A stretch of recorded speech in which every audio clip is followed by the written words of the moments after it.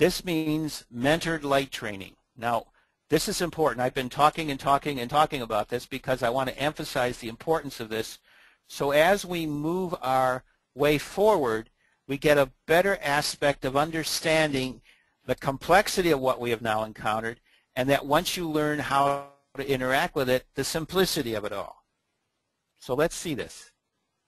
What we are is in a new state of being. We are like, in this egg, we are like this great, incredible being of light that is just cracked open from the aspects of limited consciousness and is now shining through to grow up in a fully conscious environment, a fully conscious reality.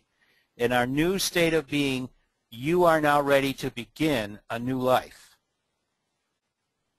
And what is this new life? As I said, we have all these incredible abilities. We can interact with heaven easily. The angelics are our friends. We have the ability to actually sense, talk, smell the essence of, not just the smells of the physical flower, but the essences of the spiritual flower. We have the ability to interact with it. And we also have the ability in our physical reality to be an amazing crystallysis, a change where our environment becomes more than just what we look at, what we see. Walls no longer become solid. We can walk through them.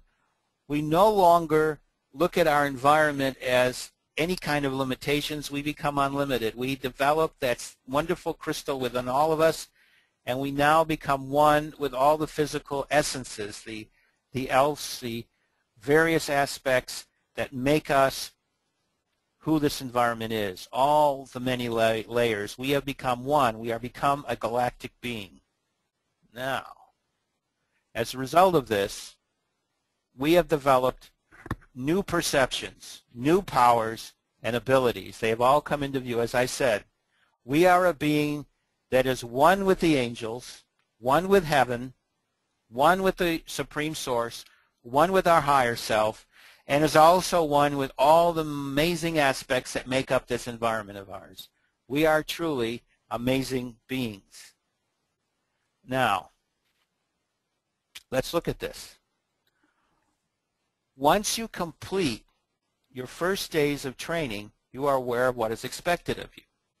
One of the first things that the mentor is going to do is say to you, we have discovered that you primarily are a certain being. We may be mostly Pleiadian, mostly Syrian, mostly Andromedan, whatever, because the Syrians are also involved with the people from Hercules, or even be Centaurian, Andromedan.